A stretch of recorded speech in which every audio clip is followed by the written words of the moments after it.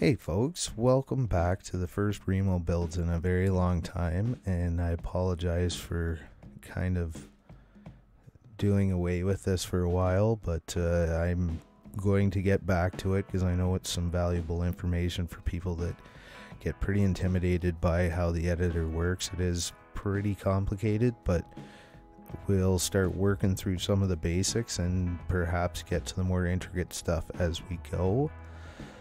So I was talking to a modder who's moving over from Mudrunner. He's a long-time modder and made some excellent maps, Smar19, and he's been asking a few questions about how the new mission system works. And his first question was, how do you set up a garage? So I'm going to walk you guys through a quick setup. The garage is necessary to upload a mod to mod.io. That's all you need is a working garage, and same with multiplayer. All you need is a working garage and your map will function in multiplayer. So it's the most basic thing essentially you need. So the first thing that we're gonna do is, and I've already flattened it, but we're gonna take our geometry brush. I've got it at 35. The value is just up or down, I think, basically with the flatten, so I just leave that at 50. And then your fall off is just the size of the inner brush, so if you got it at 0, it's gonna do real sharp edges, and if you put it up at 100, it'll have some fade. So anyways, we want a nice flat area so our model isn't floating anywhere. So we're just gonna go around, flatten it, hit our button, our right mouse button to finish the geometry, and then now we have a flat area. So then we're gonna right click, go to model, and we want a garage. So we're gonna go to the search box and we're gonna do GAR, which will give us all the tags with GAR in it, anywhere in it. It's not just the first 3 letters. So we're gonna pick just a generic garage here to do our setup with.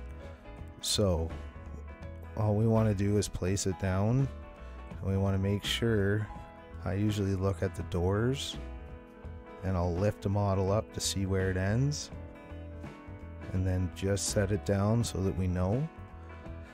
And then typically, if you're working on this in game, you're going to want to go all the way around stuff you lay down and make sure everything's making contact with the ground. It's easy to miss, especially when you get hundreds and hundreds of models, if not 1,000 models in a map. So it's just easier to do it one at a time, I've learned. So now we want to set up our garage. So each garage needs an entrance and an exit, which means we need 2 zones, because every action in the game is triggered by a zone. So what we're going to do is we're going to right click, we're going to add zone. Now the arrow is the direction that your truck will spawn. So if this is where your truck comes out of the garage, it's going to be facing the direction of the arrow. So this is important just with where you want placement. It works the same way in gateways. So our entrance for the garage doesn't matter which way the arrow goes, because we're using it to go in. It's just when you spawn out of something, the direction, or spawning cargo, the direction of the arrow is important.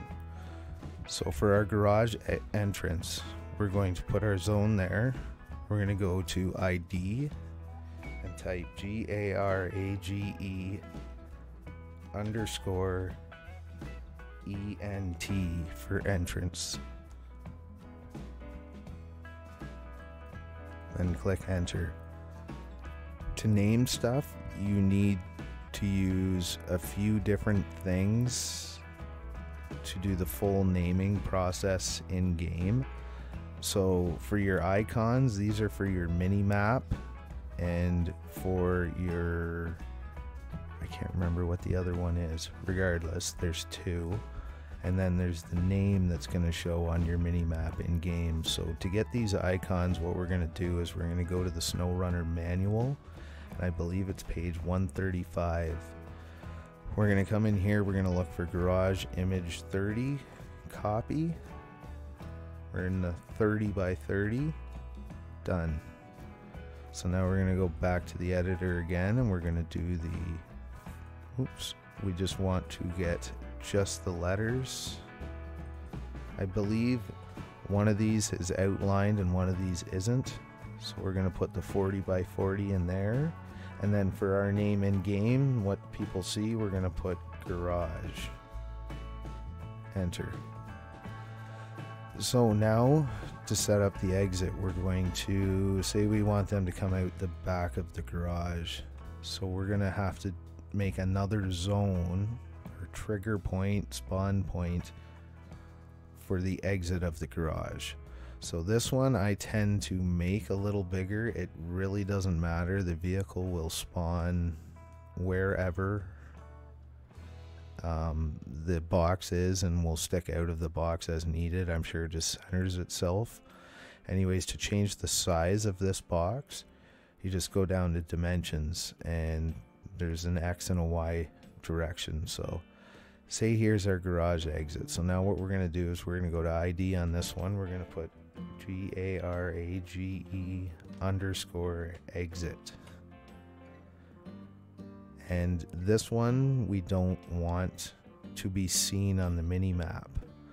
So what we're going to do is we're not going to put icons or name it, and we're going to put is visible on mini map to false, because no one needs to know where the garage exit is. They just want to know where the entrance is. So now we have our two zones set up and ready to go into the zone settings and tell the game what we want these zones to do. So before we do anything, we're going to click save just to make sure we don't have to do things twice. Get used to saving very often. So we're going to go up to our zone settings. Now there's a region settings, which is what you want to use when you're making a region. We want to use zone settings. So we're going to open that up, and it's going to give us this list. So what we're going to do first, we have level description. So this is enable dev menu. So that's if you want PC players to have the dev menu. Is ignore country purchase block is our Russian vehicles only allowed in Russia and North American in North America. So usually you want to check that. We want to ignore the country purchase block.